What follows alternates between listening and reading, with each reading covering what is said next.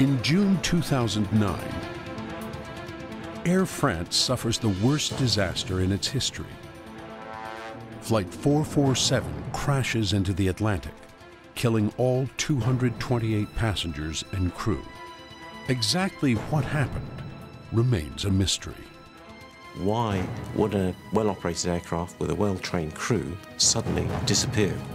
Now, an independent team of investigators is on a quest to find answers.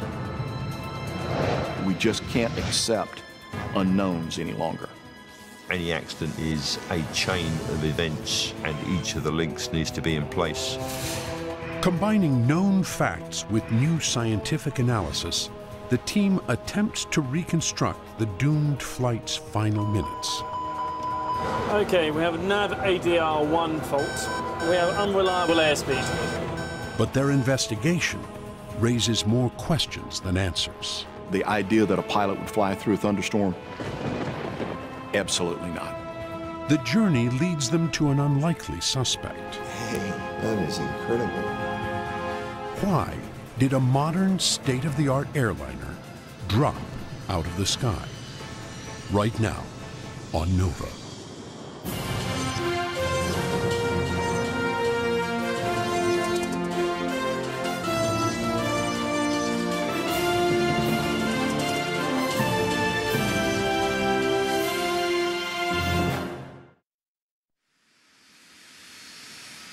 May 31st, 2009.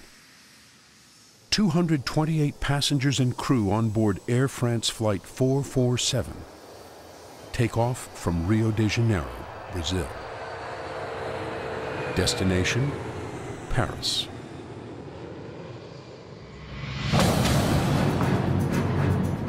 Three hours into an 11-hour flight, the pilots make routine radio contact with Brazil Air Traffic Control.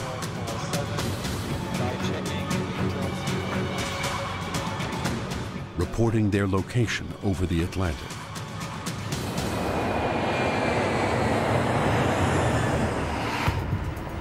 But 8 hours later, Flight 447 fails to arrive in Paris.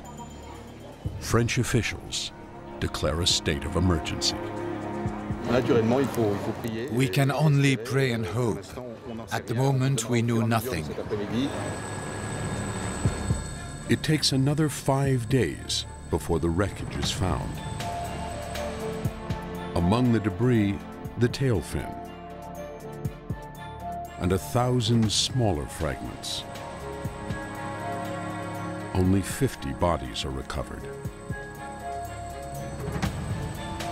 The remains of the other 178 victims and the crucial black boxes are still missing. The disappearance of Flight 447 remains one of the greatest mysteries in modern aviation history.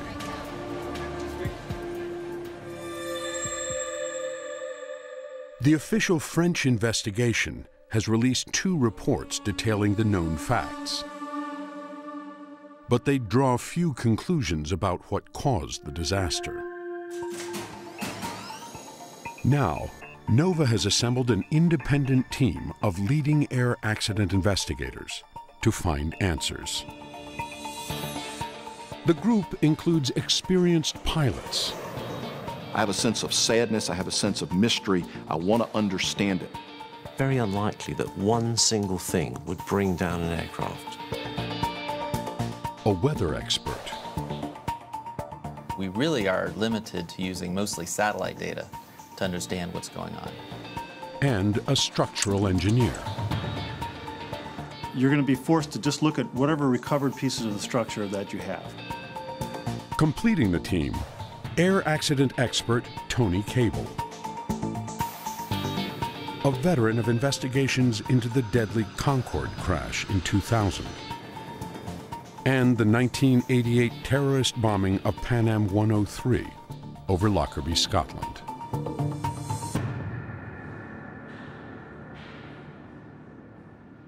Cable begins by scouring Flight 447's air traffic control transcripts for clues to the aircraft's final moments. The only thing to go on in this case, in the early stage, is to look at the last position report, which in this case is the last crew conversation with air traffic control. The transcripts reveal nothing out of the ordinary. In the last radio message at 1:35 a.m., the pilots give their position and altitude.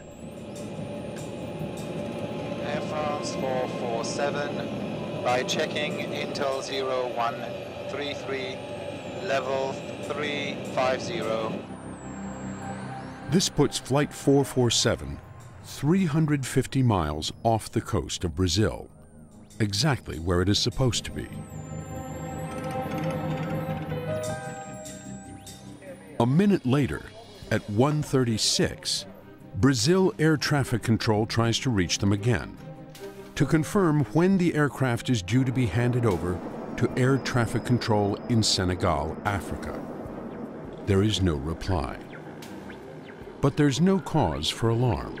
There are periods when you just cannot communicate with the ground station you want to communicate with. Atmospheric interference makes most high-frequency radio communications notoriously unreliable. Then, at 1:48, the flight disappears from Brazilian radar screens. But this is also not considered a problem.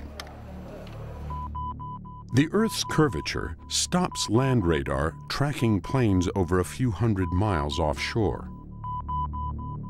Once they're in the mid-Atlantic, every pilot knows they're on their own. Crossing somewhere like the South Atlantic from Brazil across to Europe, you're flying well outside the range of land-based radar. You do just feel a little bit more on your own. But in the case of Flight 447, air traffic controllers in Africa never pick up the flight.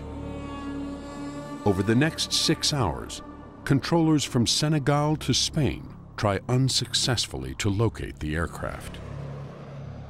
Flight 447 is never seen or heard from again. The only information that was available was the last radio contact with the pilots. That is pretty close to mid-Atlantic. But Tony Cable notes another critical piece of evidence.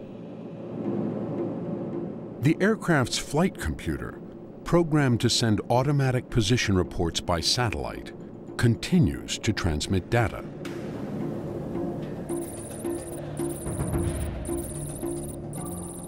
At the time, no one monitored the data, but now it reveals a vital clue.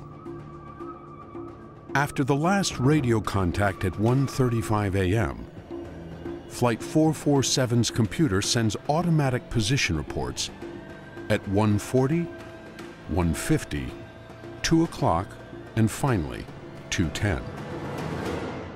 The messages show a last automatic position report and then apparently the end of the flight.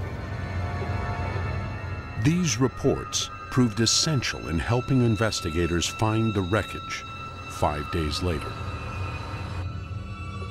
And now, the small amount of recovered debris is vital to understanding what happened. It is possible, if you know the wreckage, to work out quite a lot about how it crashed, whether it broke up in the air. The question on everyone's mind, was this an accident or a deliberate terrorist act?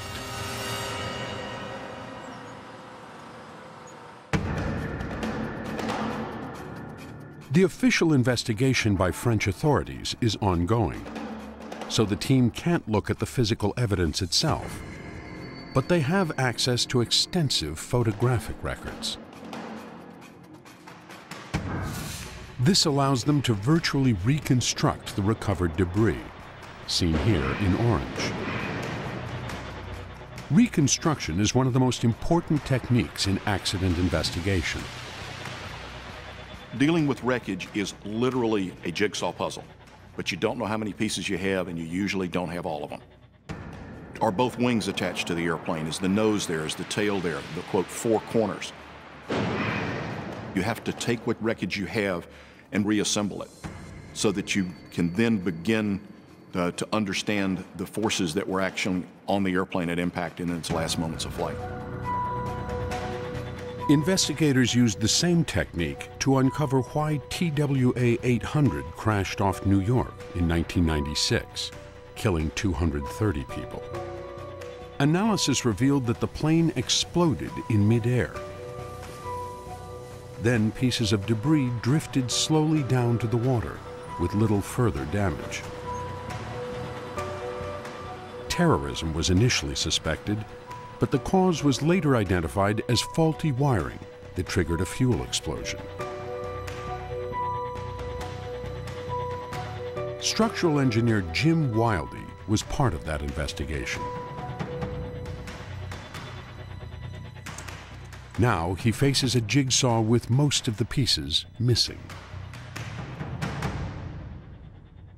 In this case, there's only a limited amount of structure that's recovered. It fortunately does tell enough of a story to at least give a clue as to what's going on with the airplane. 2 of Flight 447's 4 corners have been recovered: the tail fin and nose cone. Wildey starts with the nose. If this piece was to come off the airplane and float to the water by itself, it wouldn't be going fast enough so that when it hit the water, it would be damaged really in any way. Flight 447's nose cone is severely deformed. What we see here is that this piece has been flattened, it's been crushed, it's been torn, and so this is a very clear sign that this piece was on the airplane when the airplane hit the water. The nose did not drift down slowly from the sky.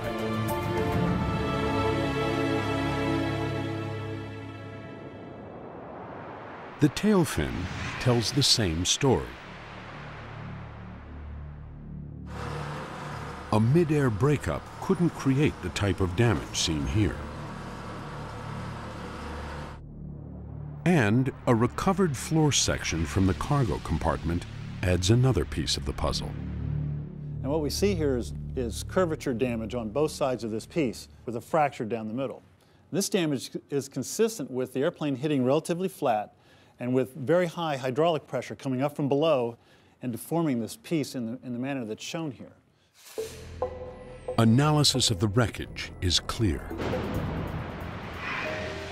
When Flight 447 hit the water, it was level and in one piece. Whatever the cause of the accident is, it better take into account the fact that this airplane is hitting the water relatively flat at a high rate of speed. Wildey's conclusion: Flight 447 didn't explode in midair. It fell out of the sky. But why? The aircraft is an A330, built by aerospace giant Airbus. Though there are 700 in service, there hadn't been a single passenger fatality until Flight 447. This history of reliability rests on a highly computerized flight control system. They're highly automated. They're some of the leading edge technology in aviation even today. Powerful computer systems are designed to control everything from airspeed and altitude to turning the aircraft.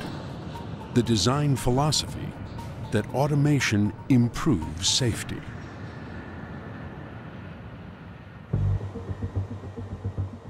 In a flight simulator, V1, rotate. Veteran pilot Martin Alder demonstrates the features of these computer systems. Gear up. In a conventional airplane, instead of this side stick, I'd have quite a big control column here, but you need plenty of leverage to apply the mechanical forces you need to move the control surfaces to control the airplane. In a conventional airplane, the pilot pulls mechanical levers to operate a hydraulic control system. But on the A330, this heavyweight gear is replaced by an electronic system called fly-by-wire. The pilot tells the flight computer what he wants to do, but it is the computer that translates this intention into action and executes the maneuver. So if I want to go to the left, stick to the left. round to the left. The flight computer adjusts the control surfaces and the aircraft turns left. Maneuvers like this cause the A330 to lose altitude. So the advanced computer compensates by increasing power and pitching the nose up to provide the right amount of lift. The pilot does nothing. I take my hands off, and there we are. It's flying round. Vertical speed 0, 25 degrees of bank, 240 knots. It's going to fly around at 25 degrees of bank, keep doing this until we get bored. The flight computer won't carry out any pilot command that endangers the safety of the aircraft. If the pilot were to lose control for some reason, the system would save the airplane. With this safety feature, it seems almost inconceivable that the crash of Flight 447 was simply due to pilot error. So did something in Flight 447's path bring it down?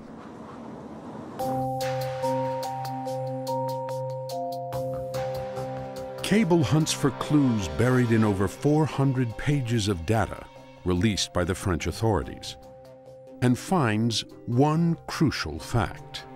There was thunderstorm activity in that area, quite a large trail across the flight path at the time that AF 447 went through. At 2:10 a.m., Flight 447 is in the vicinity of an Atlantic thunderstorm, 250 miles wide.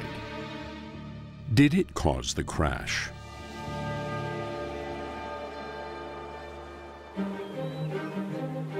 To find out, our investigation turns to John Williams, an aviation weather specialist at the National Center for Atmospheric Research in Boulder, Colorado. Williams has access to new satellite images taken by NASA on the actual night of the crash. They show a massive storm developing as Flight 447 approaches. I'll step through by 30-minute intervals, and you'll see these storm systems starting to grow.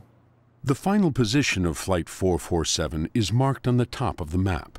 This storm system is hundreds of miles across and maybe 60 miles wide. Wow, look at the size of that growth right there. Pilots are trained to avoid large storms like this.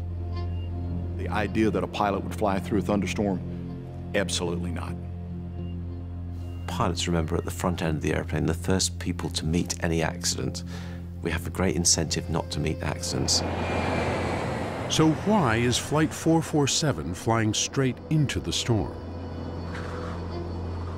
In daylight, the thunderclouds would span the horizon, towering from the ocean to 50,000 feet. But at night, the pilots can't see them, so they use onboard weather radar. This radar has a limited range of around 50 miles, and it can't see wind or lightning. It works by detecting the water and ice in storm clouds, but ice is 5 times less reflective than water, and pilots must continually adjust radar settings to see storms of different size and intensity. At the National Center for Atmospheric Research, Williams pores through the NASA satellite data from that night and makes an important find not mentioned in the French reports. And what you can see is that there's a small storm that, as they approached it, may have blocked their radar's view of a larger storm system, the more hazardous storm system behind.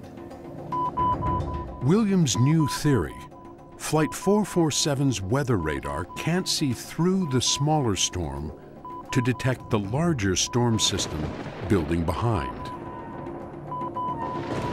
You could find yourself in a position with this absorption of the signal where you are almost into the storm before the signal strength actually reflects the reality. This is crucial in understanding what happened to Flight 447. It's possible that by the time the pilots detect the now massive storm, they are already in it. You have no option but to take the least worst exit. The crew must ride it out. They face two potential threats. The first, lightning.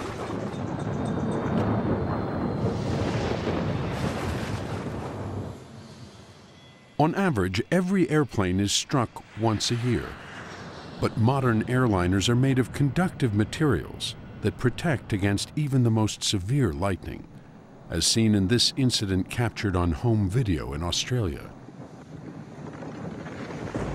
Spectacular, but the lightning passes harmlessly through the outer skin.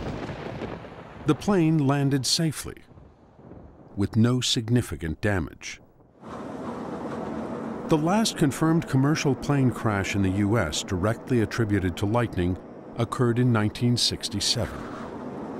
The thought that lightning could have a serious effect in the accident of Air France 447 is extraordinarily remote, and there's absolutely no evidence of it. The second threat is more serious.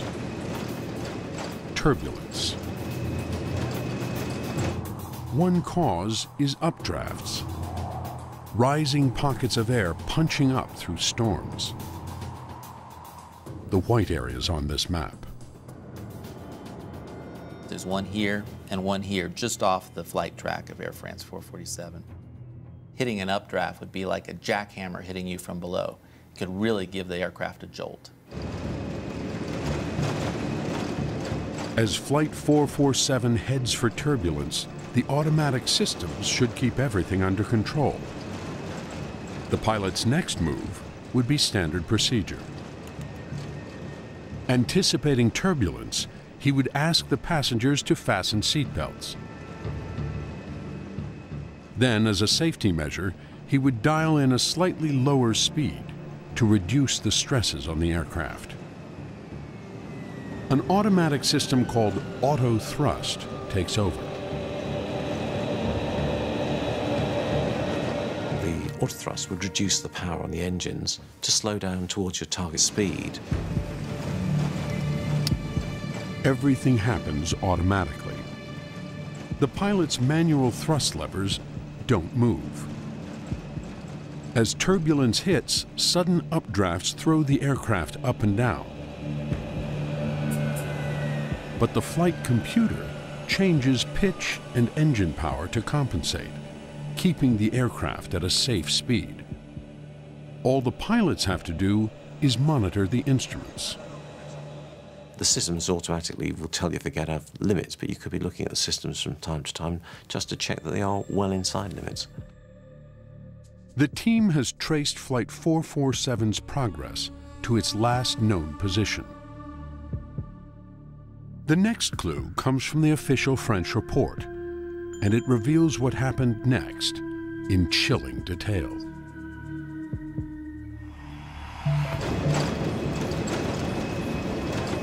As the aircraft is navigating through the storm at 2:10 a.m., the flight computer sends a flurry of fault messages to Air France headquarters in Paris.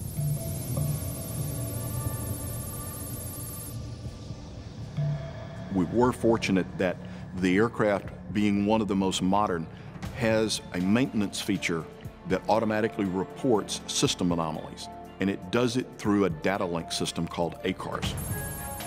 Normally, these ACARS messages are designed for basic aircraft maintenance, so ground crews can fix minor faults quickly when the aircraft is on the ground. In simplistic terms, it's almost like SMS texting for airplanes. It's a way of sending simple text messages or numerical messages from the aircraft to the ground and back again. And it's used to send some very basic information. Airline crews on the ground don't usually monitor the data in real time. Often, the messages are downloaded just prior to the aircraft's arrival. But now, Flight 447's ACARS system messages reveal an incredible chain of events. It really is the last will and testament of the aircraft. Flight 447 suffers 24 critical faults in just 4 minutes and 16 seconds. You can just see an aircraft almost dying in front of you. Tony Cable decodes the data to reconstruct events second by second. The first one appears at 2:10 a.m. and 10 seconds. The first ACARS message that appears is autopilot off, and that indicates that the autopilot has disengaged on its own. There is a master audio warning, which is a real attention getter. With the autopilot off, the pilot must take manual control of the plane. 13 seconds later, another critical message. Flight control alternate law. This means that the automated system, which prevents pilots from making unsafe maneuvers, switches off. 24 seconds later, another alarm. Auto thrust off. It means that the system that normally automatically controls engine thrust to maintain airspeed and altitude is no longer working. The aircraft's automatic safety systems are shutting down, one by one. It must have been a very busy and confusing situation on the flight deck. Finally, at 2:14 and 26 seconds, just 4 minutes after the problems began, one final ominous message appears. The advisory cabin vertical speed message means that the pressurized cabin is descending at a high rate. In other words, the aircraft is descending at a high rate. Seconds later, Flight 447 crashes into the Atlantic. What could cause such a cascade of system failures? The reason for the autopilot kicking out is something that clearly needs to be established. Tony Cable scans the ACARS data in search of the root cause. And he believes that all the failures can be traced back to just one of the 24 fault messages. This one message suggests that the computer lost the ability to calculate its airspeed. The loss of airspeed information, potentially very, very serious. Without this, the automatic flight controls can't function, so the system shuts down. To find out why, the team turns their attention to the equipment that measures airspeed.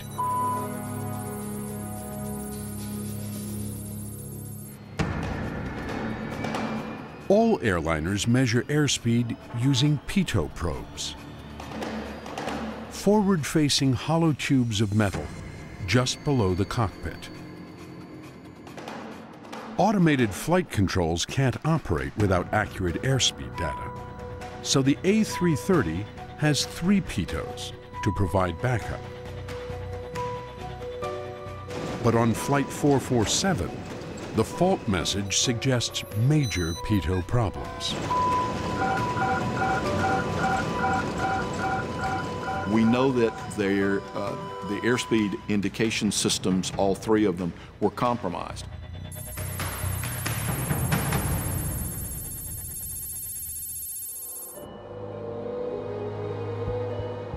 In the wind tunnel, Tony Cable tries to find out why. Okay, Cliff, can you take it up to 30 knots? We'll try this time. A sensor inside the pitot tube measures the pressure of the air rushing into its open end. The computer converts the pressure into airspeed, in this case, around 30 knots. But Cable can trigger a malfunction just by blocking the tube. The measured airspeed drops to 0.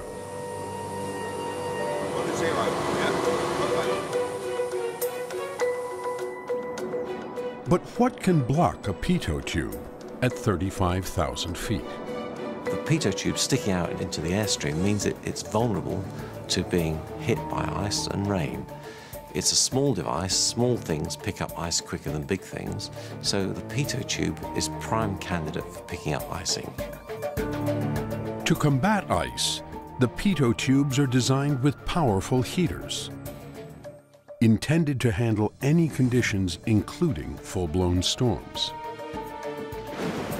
So what caused them to fail? The answer could lie within the storm itself.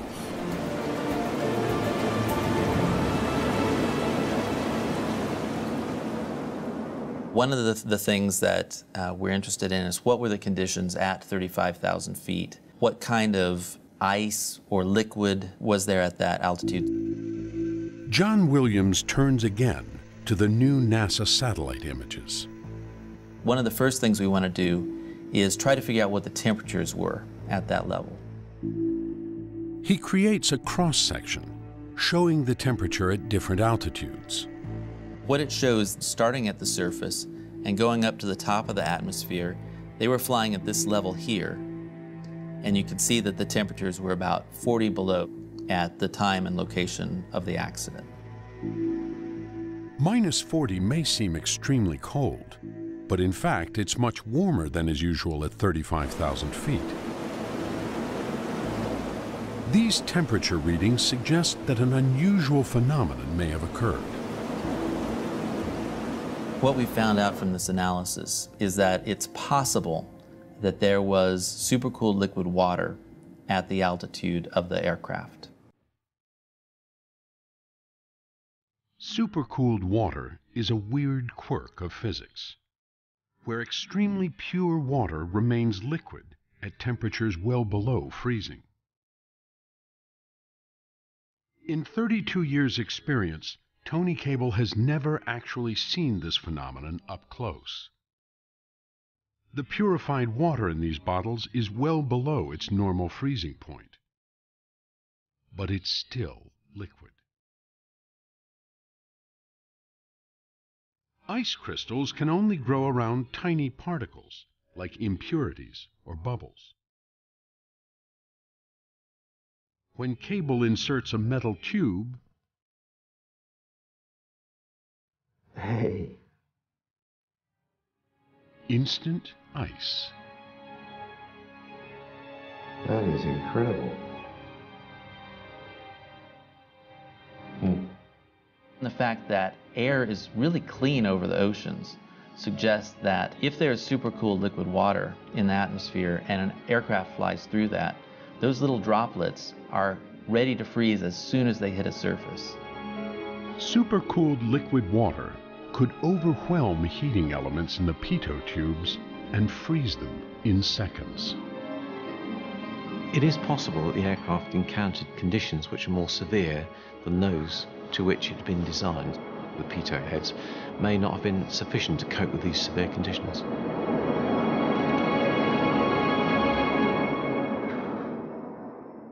The team discovers that pitot tube failure is not uncommon. In the 6 years leading up to the loss of Flight 447, the French authorities identified 32 failed pitot events involving A330s or similar A340s. And in 2009, the number of incidents is alarming. It was in the order of 1 a week for getting on for 2 months in the period leading up to the 1st of June. Just 6 days before the crash, 2 pitot tubes fail on a similar A330 flight from Rio to Paris. The pilots managed to keep control of the aircraft. All the failing pitot tubes meet existing safety standards. Still, in late 2007, Airbus recommends that all A330s receive improved pitots.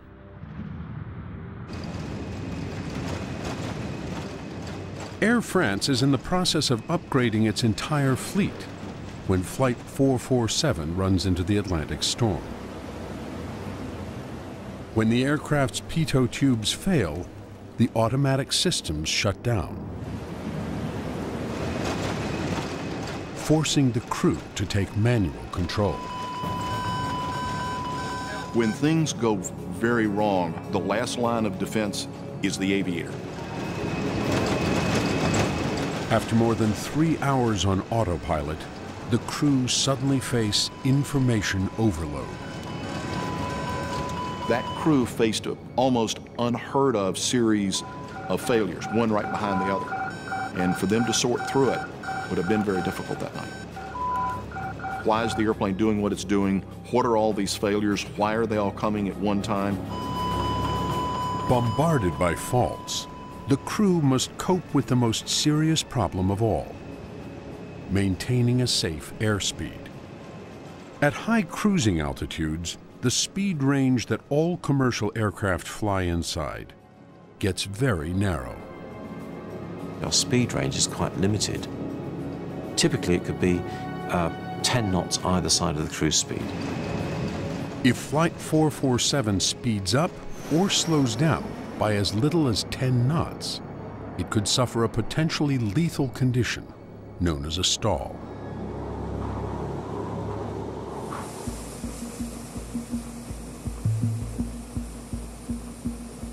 Tony Cable demonstrates what happens.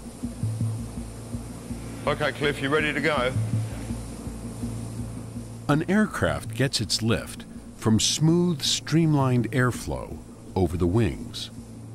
If the aircraft slows, the angle of the wing must be increased to maintain lift. But too slow, and there's an angle where the airflow breaks up. If you disrupt that flow, the wing cannot produce lift. And that's really all a stall is it's a disruption of the airflow across the top of the wing. If it slows down, there's a tendency for the nose to come up, and at a fairly shallow angle, the wings will stall, the airflow breaks down, there's a lot of lift, and the aircraft begins to descend. But if too slow is a problem, so is too fast. If they don't know their airspeed, a pilot can overcompensate by speeding up. As an ordinary commercial airliner gets too fast, a shock wave develops on the wings. This can also disrupt airflow, triggering a stall. In either scenario, stalled wings could mean a dramatic, uncontrolled descent. The pilots must avoid slowing down or speeding up by as little as 10 knots.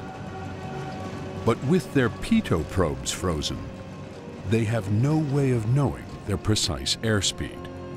The ability for the crew to recognize if they were at the proper speed is going to be a much more complex problem now. But can this complex problem be solved?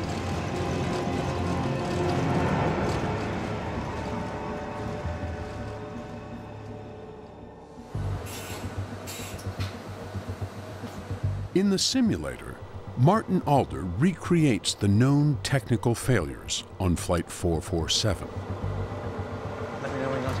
He wants to know if two experienced pilot instructors can maintain speed and avoid a stall using standard operating procedure. The pilots don't know what they are about to face. Could you give Brest a call, see if there are any ride reports of Flight 355? Like Flight 447, they are cruising at 35,000 feet, at night, over the ocean. Alder unleashes a storm. I like the look of that one, so now activating. Thunder clouds loom ahead on the radar. Probably in line of thunderstorms, about 10 miles away. The captain plans a detour and prepares for turbulence.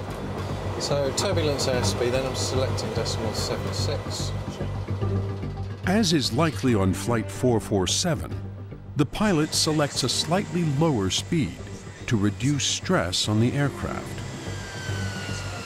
Auto thrust automatically reduces engine power. Hi, ladies and gentlemen, the captain speaking. We are just approaching an area where there are a few rain showers around. We've put the seatbelt sign on for approximately 10 minutes or so. As they edge around the storm, Alder triggers the critical moment of Flight 447. He fails all 3 airspeed indicators.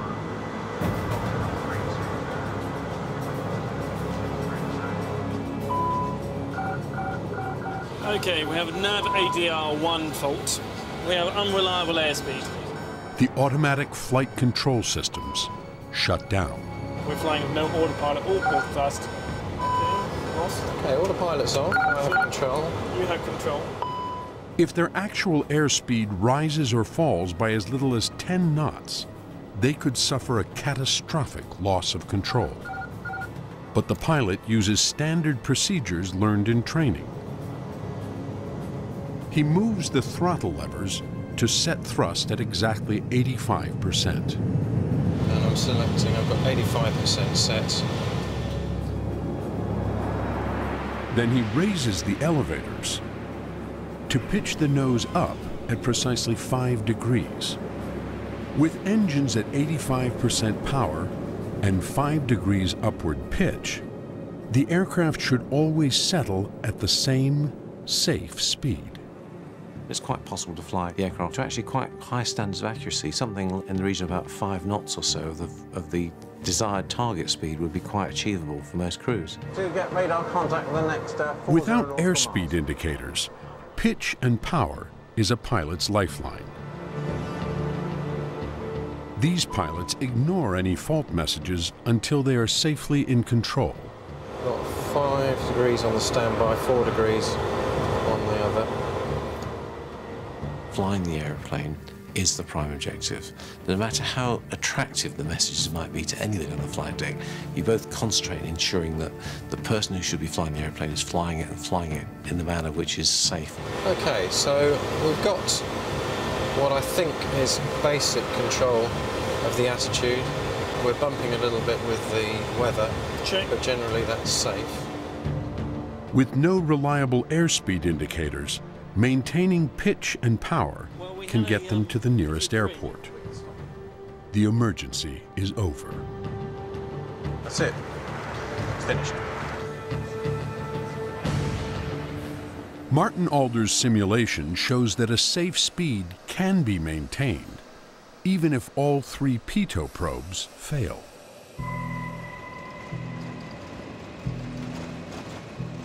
So what could have stopped the crew of Flight 447 from using this technique? Airbus pilot John Cox believes he has identified the answer. If they were just entering an area of choppy air, they may very well have been slowing the airplane down.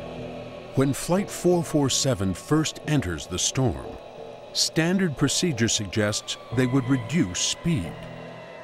So autothrust decreases engine power automatically. But the pilots don't receive one important visual signal from the thrust levers. The thrust levers themselves, the throttles, don't move, unlike some other airplanes where you can feel the throttle in your hand moving. With Airbus aircraft, that throttle doesn't move with autothrust engaged, so you have to look at specific engine power indications. The power indication is displayed here on the central control panel. But if auto thrust switches off while the engines are in low power, the crew might lose track of the low thrust level. If you're very task saturated, your concentration is going to be directly in front of you. What's the power output of the engines? You're going to have to physically turn your attention and look to the center console area. This is not going to be done as frequently as looking at the things right in front of you. It's certainly going to be in the scan. The question is how often. The aircraft is now nearer the lower end of its safe speed range. But overloaded by fault warnings, the crew might not realize they need to increase power. Was this crew one that was very attentive and picked up this information very early? Were they very slow to pick up the information? We don't know. Were the demands so high that they were unable to keep up with it? We don't know. But Tony Cable finds support for this theory. In 10 previous incidents of pitot probe failure, the crew fails to immediately control thrust. In quite a number of them, it's clear that the crews were very slow to get onto manual throttle operation. In 5 cases, crews don't take control of thrust for more than 60 seconds. For Flight 447, that would mean rapid deceleration and the risk of a sudden stall. 10 to 15 knots would not be unusual. If you decelerate at a knot a second, it's 15 seconds.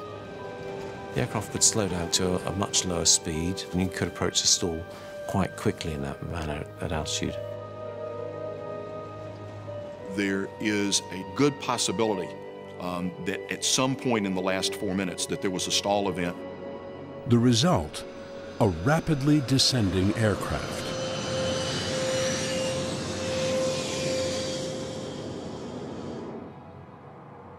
However, a stall is not necessarily fatal.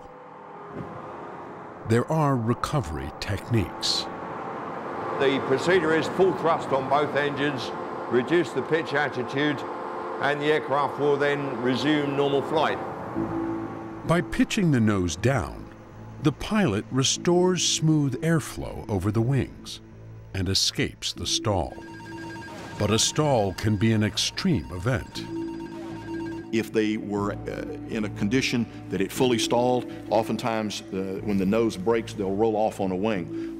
And that's a pretty aggressive maneuver when the airplane does that.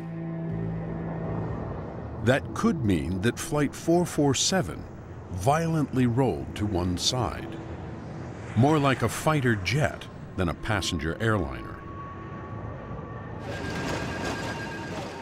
Most airline pilots have limited experience dealing with this type of event.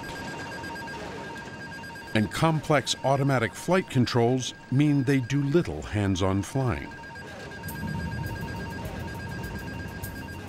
For Tony Cable, this reliance on automation highlights a larger flight safety issue. In recent years, the single biggest cause of accidents has become loss of control accidents.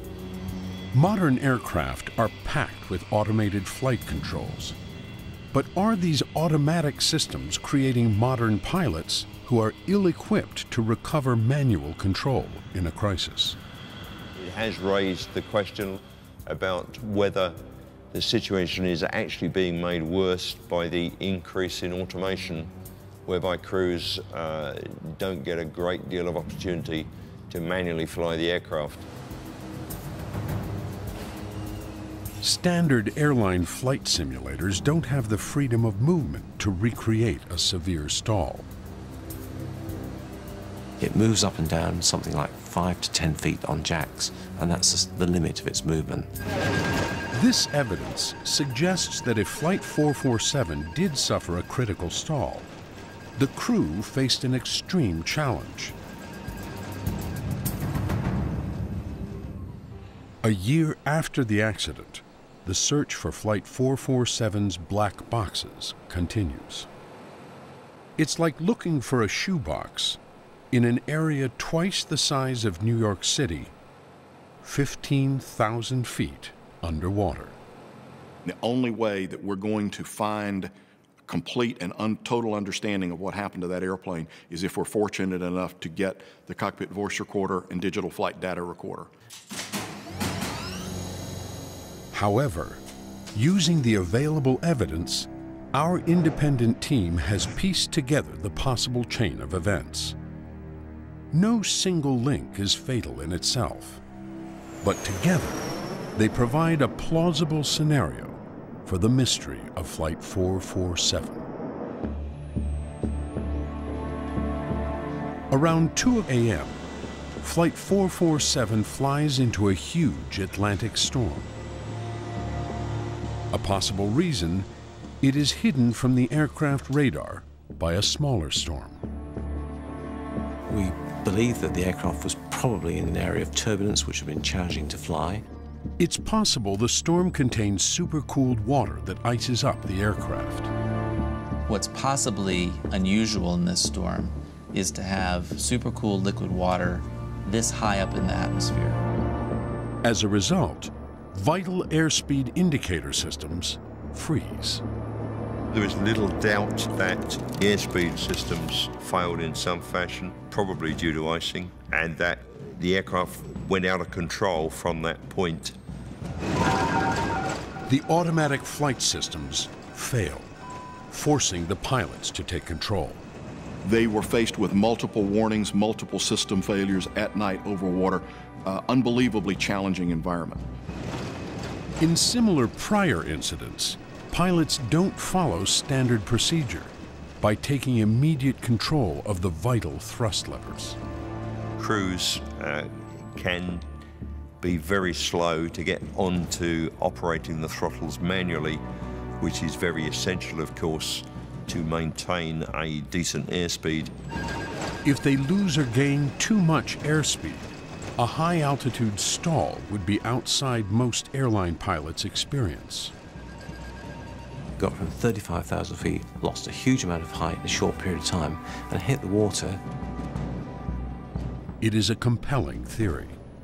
But without the black boxes and their vital data, there can be no definitive proof. We do need to solve it. Aviation does not do well with unsolved mysteries. We need to understand what happened that night out over the Atlantic.